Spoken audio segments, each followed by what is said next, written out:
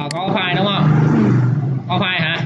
Rồi muôn nó về tâm nè, chọn cái tâm nè, đó làm theo bước thứ tự nha. Rồi bước theo qua bên này ha. Rồi còn lấy có đường cơ thì cắt cho nó sát vô, mà chưa có thì lấy đường cơ tự động ha. Tiếp về nốt 2 vô đây, được chưa? Rồi shift u cắt vô phần lớn cao. Rồi có đường line rồi đúng không? Rồi cắt cho nó sát vô này ha.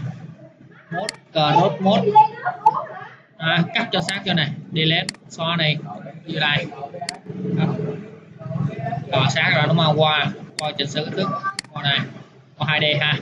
Rồi còn cái thước nó này, đây này, x y z này. Rồi chỉnh sửa cái thước x y trước nè, đây là sửa thước x y này.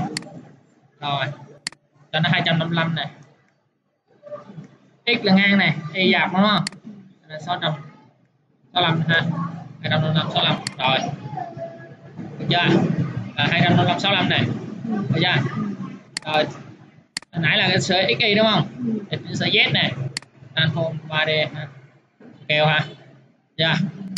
Rồi cái nó xuống, chọn delete nè, xóa đi cái cũ này ha. Rồi sợi z bao nhiêu ly thì gõ vô đây, cho nó bao nhiêu ly thì gõ vô này. 5 ly. 5 ly thì gõ 5 ly. Có 5 vô ha. Ok. Sao?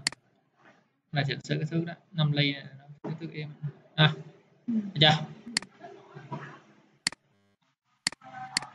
Lưu đây là sửa cái thước.